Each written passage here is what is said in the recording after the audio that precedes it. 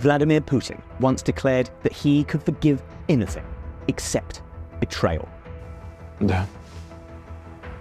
Но не все. А что невозможно простить? Предательство. And it seems the despot has once again been as good as his word after a plane thought to be carrying Wagner leader Yevgeny Prigozhin crashed and killed everyone on board. Theories abound about what exactly happened to the Embarer 600 jet as it took off from Moscow weeks after Wagner's failed coup, but almost nobody believes it was an accident. Here, we examine 5 ways the jet could have been brought down and ask whether Prigozhin really is dead or whether he has joined an elite club of men who have got one over on Vladimir Putin and lived to tell the tale. The preeminent theory among Western spy agencies is that the plane was blown up using a bomb that was placed on board. US officials say their spy satellites detected an explosion along the plane's route, but no sign of a missile being fired, suggesting a blast from inside the aircraft. And witnesses on the ground report hearing a loud explosion before the jet plummeted to Earth, which could have been the bomb exploding. If true, then there are a number of suspects who may have planted the explosives, but the most likely explanation is that Russia was responsible. Russian media say that police are now hunting for Artem Stepanov, a pilot with links to Prigozhin who allegedly had access to the plane but vanished shortly before the crash. Another theory that rapidly emerged on both pro-Kremlin and pro-Wagner Telegram channels is that a crate of fine wine laced with explosives caused the blast. It is thought those on the plane were in Moscow for a meeting with the Russian MOD, where the wine could have been handed to them as a gift. The explosion also came on the same day that Russia sacked General Sergei Surovikin, who is thought to have helped with the coup, suggesting a coordinated takedown of the plotters. And this method seems in keeping with assassinations that the FSB and GRU have carried out for Putin in the past, which have involved radioactive tea and poisoned underpants. Another possibility, which has been touted by anonymous sources speaking to Russian media, is that their own air defences were used to shoot the plane down. Certainly, this would have been the easiest method of downing the aircraft. Dozens of Russia's most advanced missile systems are currently deployed around Moscow to thwart Ukrainian drone attacks on the city. And a simple order to the Russian MOD, who are themselves bitter enemies of Prigozhin, would have been all that was necessary to have the jet blown out of the sky. Security experts say footage of the aircraft tumbling to Earth suggests it was hit by something from the outside that disabled the controls but left the plane more or less intact. Meanwhile, the altitude of the plane means only advanced anti-aircraft systems could have hit it, and the location means only Russian anti-aircraft systems would have been within range. Such an approach seems unusually brazen for Putin, who typically prefers clandestine poison attacks to take care of those who cross him.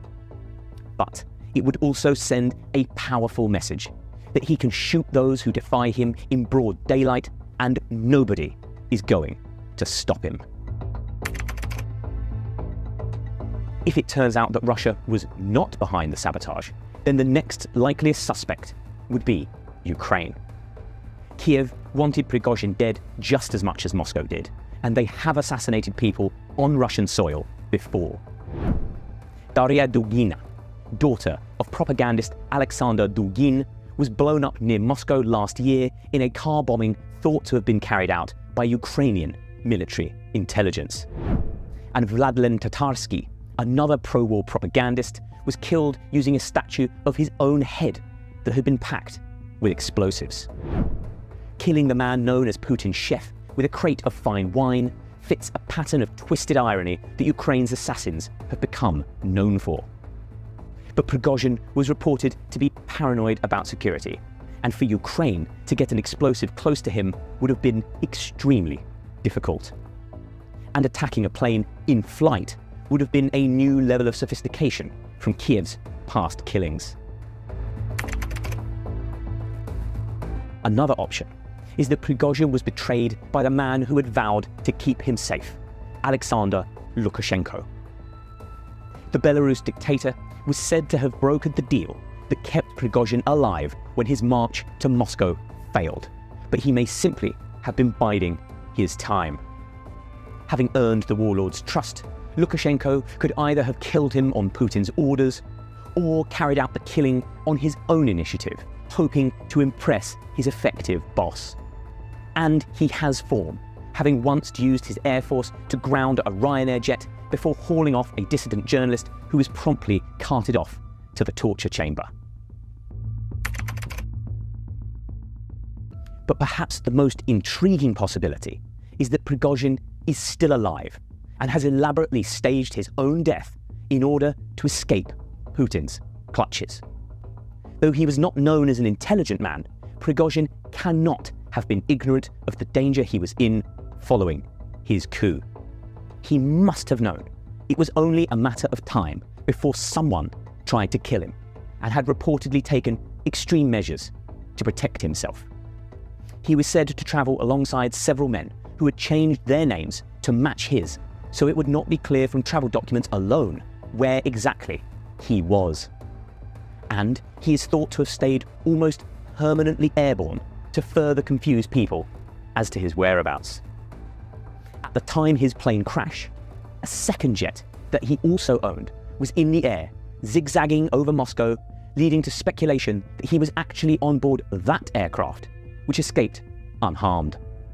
Questions have also been raised as to why, given the danger they were in, Prigozhin would have boarded the same plane as Dmitry Utkin, his effective deputy in the Wagner group, who is also thought to have died.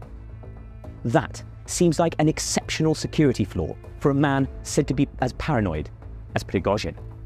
Unless, of course, they wanted the Kremlin to think that they were both dead as a means of escape. Конец, это всего лишь начало чего-то другого. Да. Мы все попадем в ад, но в аду мы будем лучше. Абсолютно.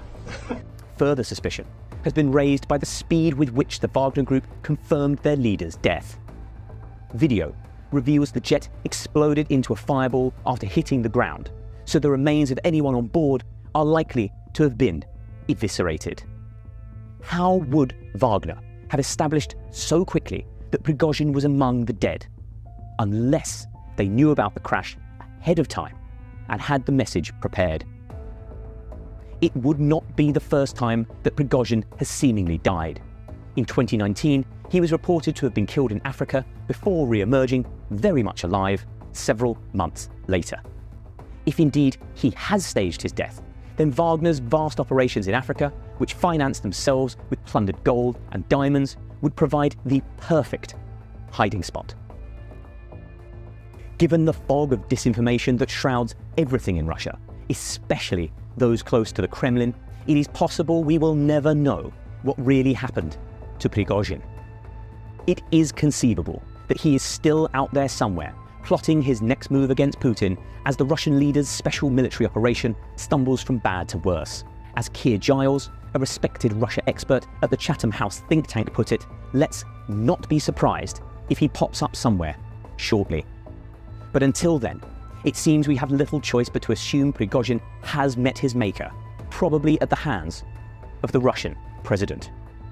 As far as we know, Putin's chef has eaten his final meal, a dish of revenge, which, as CIA Director Bill Burns once said, Putin prefers to serve cold. Don't forget to like and subscribe to our YouTube channel for more videos like this.